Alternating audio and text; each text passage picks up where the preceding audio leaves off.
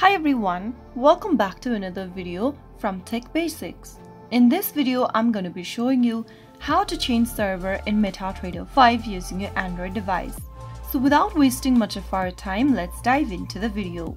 To change your server in MetaTrader 5 using Android, the first thing to do is to open your MetaTrader 5 application from your device. Log into your existing account for MetaTrader 5 if you already have an account, and then once you are in, from the main home page, tap on the three lines appearing at the top left corner.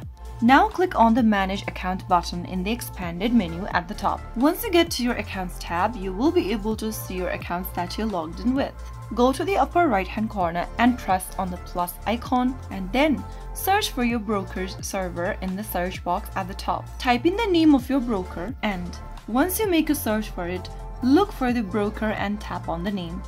Choose the relevant server, and right where you can see the server option, tap on the little drop down and select whether you would like to change between a demo account server or a real account. For demo account, choose the demo option, whereas to choose real account, select the live option right under it.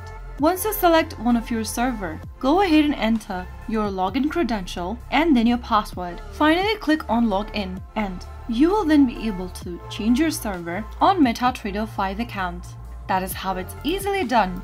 If you found the video to be helpful, go ahead and give us a thumbs up. Don't forget to subscribe to our channel by hitting the subscribe button. Press on the notification bell so that you'll never miss another upcoming upload from us. I will be back again in the next video. Thank you for watching.